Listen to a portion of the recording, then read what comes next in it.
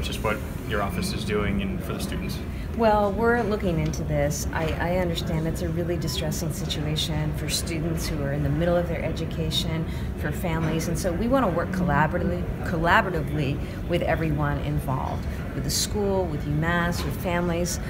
I think it's really important that we have in place a process that works for these students, that will allow them to complete their education. My office has a student loan unit, and I've actually assigned them specifically to this matter so that they be available to work with families. Encourage anybody with questions to call my office.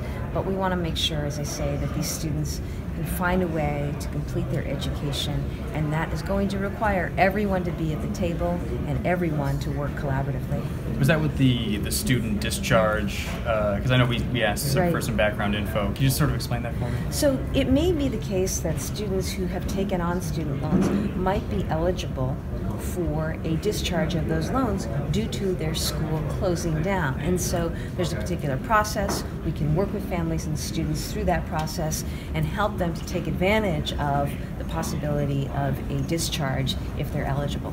And does transferring sort of fall under that at all? About if trying to go to a different school or? Well, that's part of it too, because obviously these students have worked hard in their programs of study. We want to make sure that credit that is available for transfer. There are particular rules that are going to apply, but my job is to try to help families in this state, and I have a lot of sympathy for the students who find themselves through no fault of their own in this situation. But we've got to work with the folks at Mount Ida and at UMass too, because Mount Ida was facing difficulties, and we are where we are. But I think it's important that everybody be working together in this process, and I want people to know that I do have this team in my office that folks can call on our hotline with questions.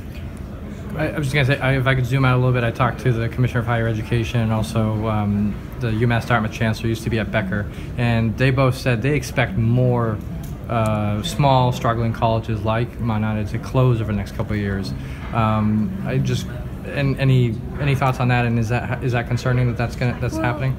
Yeah, of course that's concerning, because anytime there's a school closure, and we've seen it in my time in office, how devastating that is for students and for families. I think all the more reason why we've got to get the right processes in place, why there's got to be ample time and notice and an ability for students to transfer, to find other programs and the like. And so we need transparency, communication, and that's why I just encourage a lot of collaboration now and as we go forward. I think it's also important that families be given the best resources and information before making decisions about higher education, which is an expensive proposition. And so as an office, we worked hard in partnership, for example, with the Greater Boston Chamber of Commerce on a student loan working group, coming out with recommendations and things that families and prospective students can do so that they're able to make the best and most informed decisions on what is really one of the most expensive decisions they're going to make in their life.